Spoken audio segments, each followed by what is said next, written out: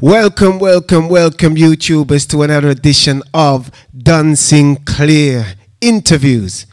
So, you know Sinclair, the leader in sound system culture. So just go and big up yourself, Sinclair. I'll be your host today, Shawnee T, right? Right. So people, we got a twist today. It's a different thing today, trust me. So who we have here? We have a comedian. And he goes by the name of Mr. Earl Vassell, a.k.a. the Pink Panther. How you doing, my brother? Social distancing. Let me take off this thing, boy. I can't talk to you tonight. Yeah, okay. You know, but that me done, me put it on back. Yeah, I'm good, my brother. You good? Yeah, man. Yeah, man. Still fit and strong, you know, fighting through the whole of the COVID thing, and you know. Yeah, I'm still there. I'm still there. So, Pink Panther, tell me a little bit about yourself. Where you coming from, bro? Where you coming in from? What do you mean when I'm coming in from? I mean like when I'm born, when I come from? Yes, definitely. Well, when I'm born a bad place, you know. I'm born at Kingston 12, yeah. Jonestown, Kingston, Jamaica. Okay. Specifically Arnett Garden, you know in place there? Yeah, comedian I come from them place there, but nice. Yeah. So, when did you start your comedy in Jamaica, or since you came to England? Well, I was up Jamaica, and I have to start it in Jamaica. Because I come to England with me a old man. Okay. So I start about in the 70s, you know. Okay. About 1979, we upon it. Wow. You know, we do all the what you call it, concert in the village, you know, different places. You know, in a Spanish town, the place where I used to live after a while, after leaving Kingston, you know. I started my career about 79 in Spanish town. Wow. And doing community concert, barbecue, suppers and all those things. And, you know, but the thing get a bit larger than that after a while and, you know, started doing other things. Okay, yeah, okay. Yeah, okay. So where did the name kind of like Pink Panther come from? Is that like from school or from your left school? No, but looking at me, you see the frame. Looking at me, you see the frame. But, you know, all this thing coming, I did a show back in Jamaica in 1984. Because they have a company called Ralph Onis Theatre. Ralph Onis is responsible for Roots Theatre. You know a Roots Theatre? Okay, yeah. Because them days, the Roots Theatre was just birthed. The rough Roots Theatre, and it was like coming up. Okay. But I was fortunate in them days that I am one of the pioneers. That helped, you know. I did some shows like Sexy Village Rooster, you know, that in the 80s. I did a one called Obeah Wedding. Okay, I did the next one called Conman. You know, I was very large in the acting fraternity at that time in Jamaica, in the 80s, coming up. You know, but when I did a show in 1984, a show called Conman, they wanted someone to come out and stand up and talk while they catch the conman in this club. So they asked me to do a little thing, you know. I didn't know I can do it, but them asked me, so I just do it. Okay. And then it was a big surprise. Then the birth of Pink Panther. They used the rhythm, the Pink Panther, pan-up. So, but my name was Earl Vassell, and it's still Earl Vassell. Yeah. But through them use that rhythm behind me, the crowd there, when they finish, they keep on calling it this Pink Panther thing. So I said, wait, but career there. as I stand up, so yeah. I continue. And I look like him, so you know, I continue doing the stand up them way there, you know, until further on it get bigger, as I said. Yeah. The more you go, it get bigger, you know. Yeah. So I know that you've been in many good plays, you know what I mean? But you're also connected to the dancehall. Yes, and that is a big, you know, say, as an actor, comedian, dancehall is my biggest, when I say biggest fame I get. No comedian don't do that, you know, remember, you know. I did that in Jamaica, and it's like in 1988, 89, them time, that I break out in Jamaica as a dancehall comedian. Because it's not me really make up this thing, you know. It's a lot of artists in Jamaica, like band members, sound man, say, when you talk the joke, man, you need to say something on the rhythm when we play it. And I said, but say what? Because I was afraid. Because them days, you know, when you go up on stage and talk and you're not talking good, you know, a buckle them fling.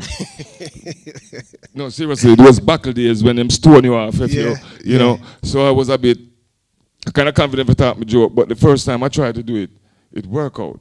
Okay. And so I was just like a dancehall artist, getting the crowd to jump just like how Shabba do it, and how like everybody do it. That's all my thing really was. Okay, okay, nice. So, what sound system was you working on in them times? No, but I was a live show performer.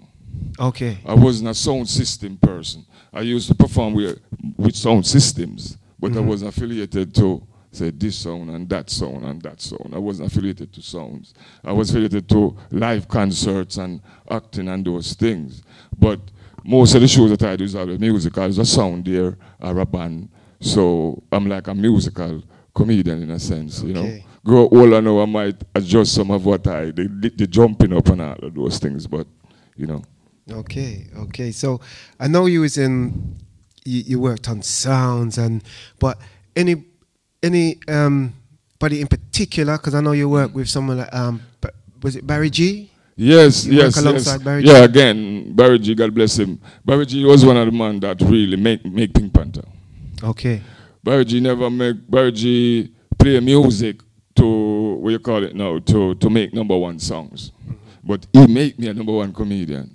Okay. Because this happened in 1989 when I was living in Spanish Town and Barry G came there to open some mother's party place and some friends, them, you know, the people them in the community. Those time people are very encouraging. Them used to push you. Yeah. So them decided to take me out there. I went out there and that was it again. Okay. I was live on the radio for about 25 minutes, JBC radio for about 25 minutes. Wow. And then that made me, Barry G, give me that chance to talk on the radio. And then he gave me another chance at Fort Clarence Beach, 1989. That the newspaper said, Pink Panther, the unknown stand-up comedian, dominate a show with 40 Jamaican artists. Those days, the show is called Beach Carnival 89. Okay. It used to keep every year. And about 50,000 people and all them things up on the beach. And I feel proud of myself that day there because I make more name. And then I went to foreign for the first time. I did the show this Sunday, and I went to foreign the Wednesday to do a show. When you say foreign, which foreign? England or America? No, I went to a place the first time I ever go up on a plane, I went to Grand Cayman. Oh, yes. Called Grand Cayman, you know. Okay. And that was a good bit. I went with Sanchez and Chula You and Red Rose and those people I went with. Wow. Yeah, and it was good. It was good in the interview on the radio, and then I got a contract up in Grand Cayman to go there. I did a lot of club shows there after and all of that. Okay. So let's rewind times a little piece. Yeah. Was you funny at school? Was you that kind of person at school? No funny business. When you talk to me, don't tell me about funny. tell me comical and witty. All right. Comical witty. Was you witty at school? No, because I was a serious man. Okay. Because when you're going out the ghetto, you know, this funny business don't work. Because you have to be able to defend your sister and your brother and everything, and you have to be able to stand up, you know, as a ghetto person. So the funny business wasn't a part of me, you know. Until I was, how I enter into this thing, you know, I was trying to find life. You know, you're trying to find a way because everything is about sufferation and all of those things. So you try to find a way. You try everything. I used to sell on the street. I used to do everything until I reached around to this. I went to school of drama and all them things there without money. Yeah. You know. Sorry, I thought you was gonna say some more, you know. No. Depends on what you ask me, you know, because like in them time, as I said, the dancehall comedy is the biggest element, and nowadays, you know what's happening now. I still have it. I still have the same style. I don't leave it because I figure out it's something that is original. Because you never used to have comedian who would dominate dancehall shows and all them type of shows. So if somebody come with something different, I used to use a CHIMMY piss pot, you know. Yeah. I used to use it as a satellite dish. Those were the days when, like, everything happening, you could create something from it. Those were the days when satellite dish used to take over Jamaica. Okay. You have some man in the ghetto with some little broke down house and all them things there. And the satellite dish bigger than the house. Where my room and the house back.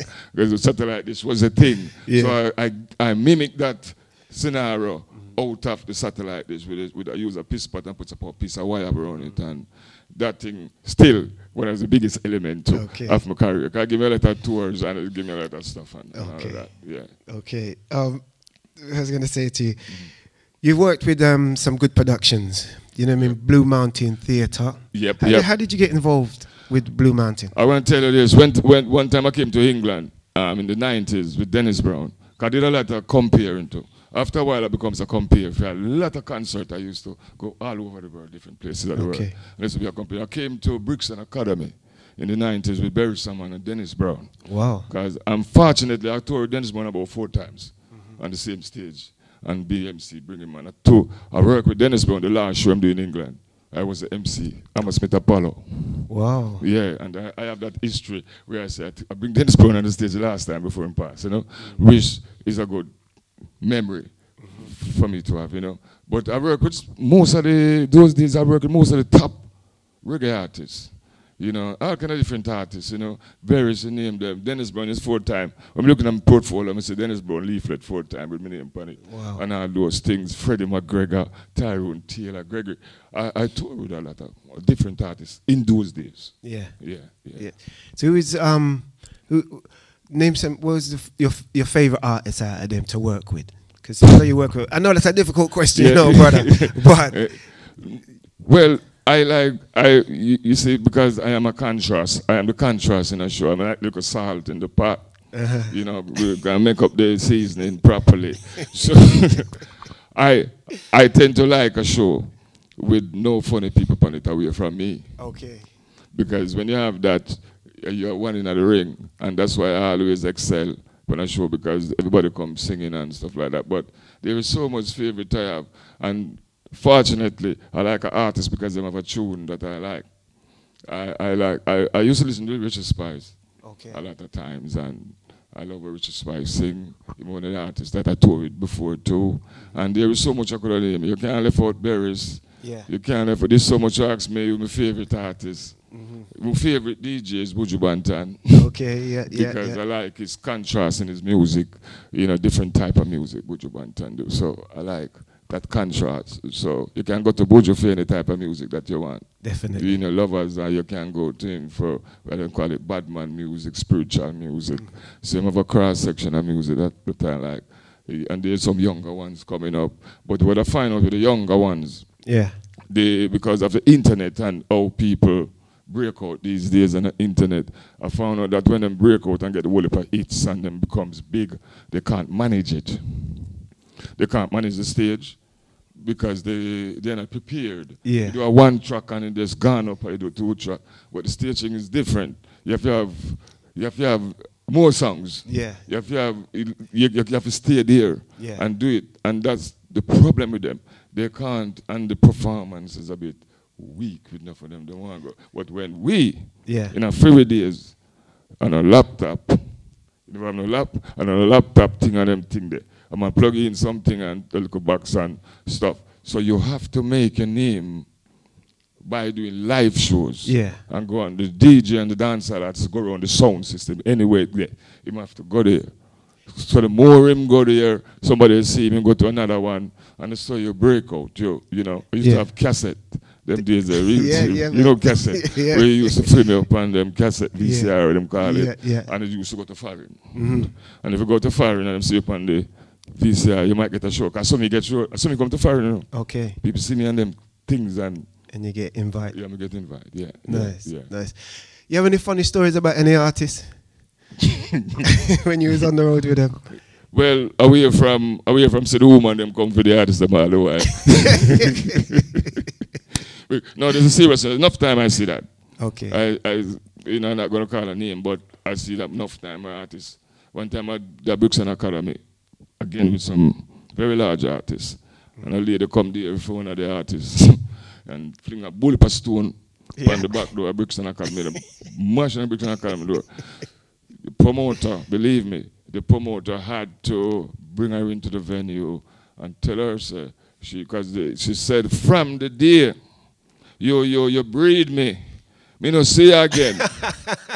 No, serious thing, and I call her name. When the day breed me, me no see you again. You know what I mean? And the boy are 14 now. See. Yeah? So the promoter had to tell her, say, him go and take money out of the artist money and give it to her. So you don't have to worry. And she just stay around there for the day and things like that. And I have to hide him, put him down in one wall because she mad to kill him. There is so much story you could have said that happened to them. But mostly the story that happened to artists is woman. Okay. There's another thing happening in Birmingham.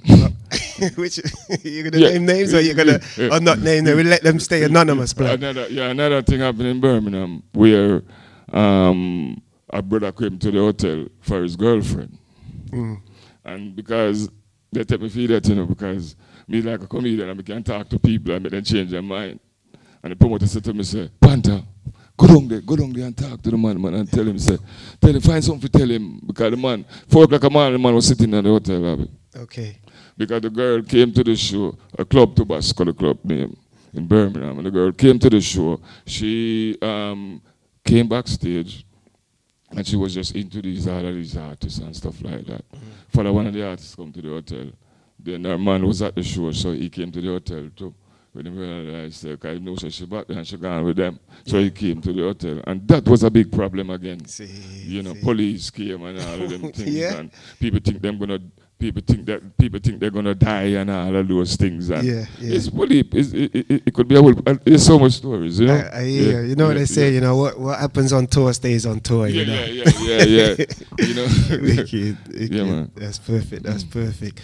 So, you know, what's the future holding for Pink Panther, Earl Vassell? Well, what's if we the talk future? about now, because it's good that you asked me about my past, you know. Yeah. But it's about now. I think I still have the stuff, you know.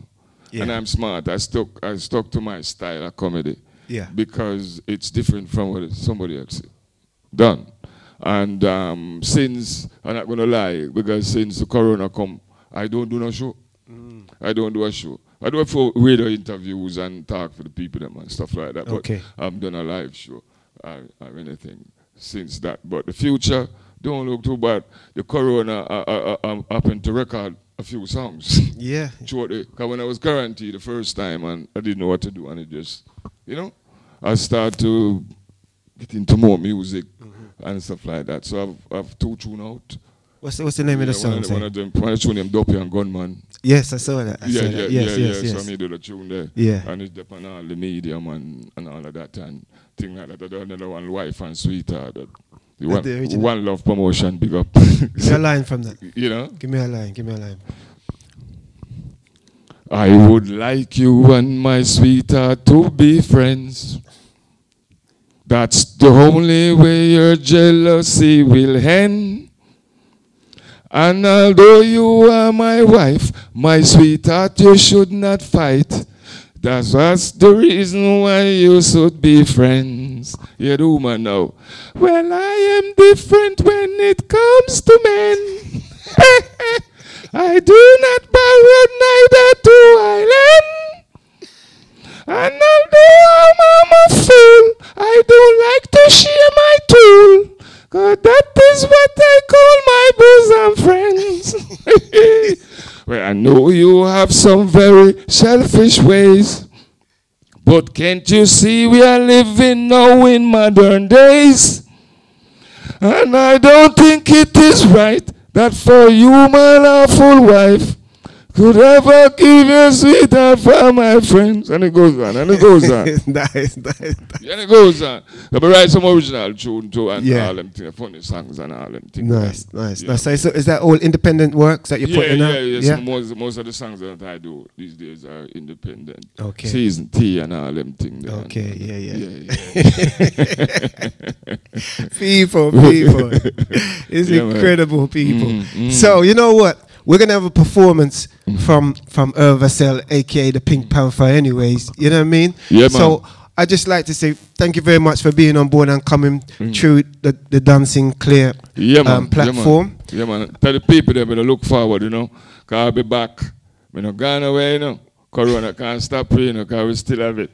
You know, the only thing I can't understand with the corona, I can't understand, and I can't take the long distance love making at all. I can't manage it. I can't manage it. But then if you don't, you know, them long distance kissing and all, I can't deal with them things anymore. I can't deal with it. I can't deal with it. You know, and thank John Sinclair and the YouTube crew, you know, for inviting me here. And thank the no problem, you know? No problem. Because, you know, everyone can make it, you know. Yeah, man. But given opportunity, you will make it. You know, big up, big up, big up, big up. So people, there you have it. Mr. Earl Vassell, a.k.a. the Pink Panther.